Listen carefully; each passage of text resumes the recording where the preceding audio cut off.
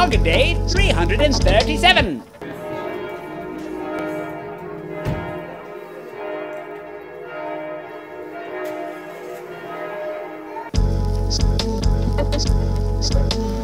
Good morning.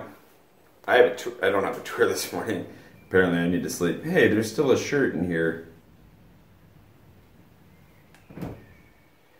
I'm not wearing that shirt today. Today, I guess, is the beginning of my weekend. And since it's a 3-day weekend, having Monday off just makes sense. I'm going to meet Rob, who is a regular commenter on the vlog. You'll see his comments below on YouTube here and there. And who's also my biggest patron on Patreon. And he gave me this hat. He's the guy who left the 2 hats yesterday. And so I was like, dude, why, if you're in Paris, we should meet up for a drink. So we're gonna get coffee in about 30 minutes, I think. Yeah, and then I'm meeting Nicolas for lunch. He'll remember for being tall in French. And we've been trying to hang out for a while, and for whatever reason, it just hasn't worked out, so we're gonna do that. And it's raining. And that's all you don't need any more than that. I also have this whole pile of ponchos I need to return. Shouldn't keep those for too long.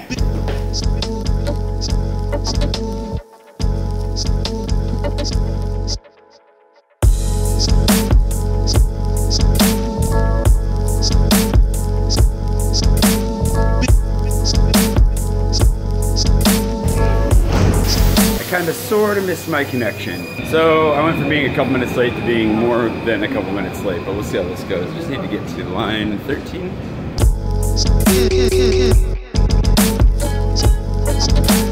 I was feeling, I think, pretty justifiably wiped by the end of yesterday, but getting a little bit of a distance from watching the guy jump on video, it helped to kind of reduce the drama of the moment for me a little bit and to kind of give me some time to think about it.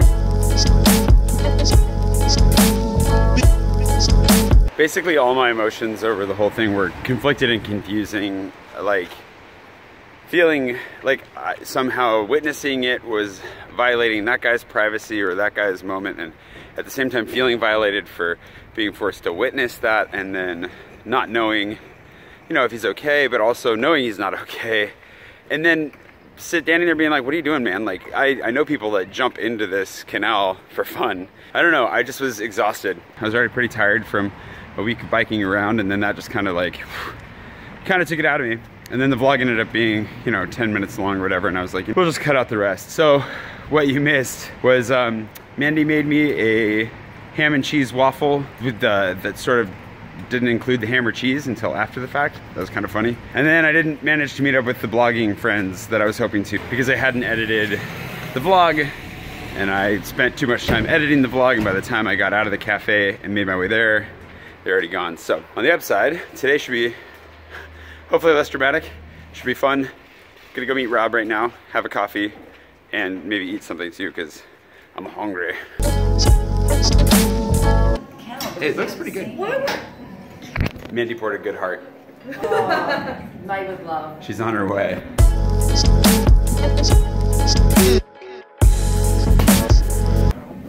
It looks like drugs. I'm going on the record of saying this hot chocolate is very good. They don't believe me though. What? And she walks away to sneeze and doesn't even sneeze. What was that? Rob, it was really nice to meet you. Again, thanks for the hat. Like, I love these things. They're perfect. The dancers are leaving too. Have you guys even been in my vlog? I don't know if you guys have been in my vlog. You guys want to come be in my vlog for a second? So these guys are always hanging out here at the Peloton. They claim to be dancers, but I've never seen them dance. So, oh my gosh. Well, once again, Rob, really good to meet you. And dancers, really nice to meet you too. I hope you guys make it back to France. Those guys are regulars at the cafe, and they're leaving today. Like, today's their last day, so they're gonna try and come back, but we'll see if we see them again. In the meantime, Nicolas has promised me good Mexican food. He says that there's a great Mexican place here in town that I just haven't tried and I need to try. I do love Mexican food, but let's be honest, as long as it tastes good, it doesn't matter if it's Mexican or not. So I'm gonna go meet Nicolas now for some Mexican food. We will judge it to see if it's good or not, but if it's good, it'll be the second or maybe the third decent Mexican place that I've found in Paris so far, which is amazing because it used to be impossible to find good Mexican food around here.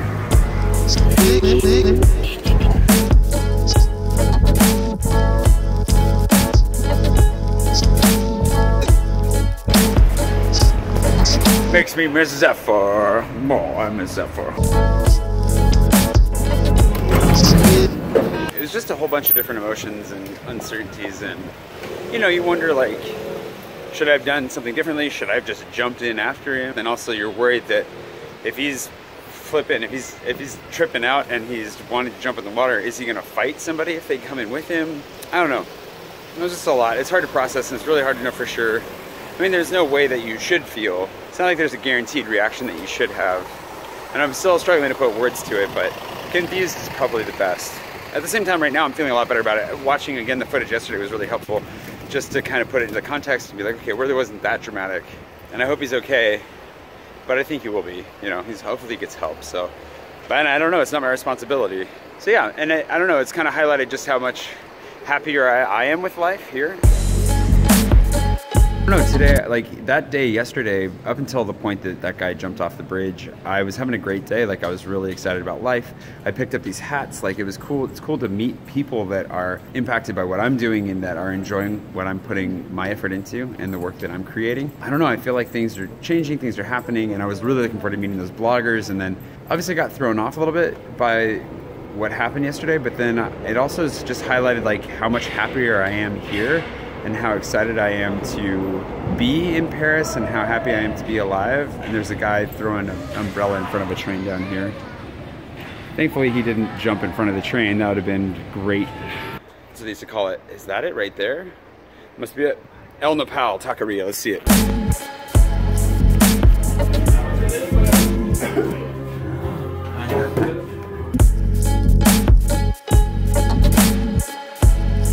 I think these are called chilaquiles. Is that what she said? Yeah. Looks delicious. I'm hungry.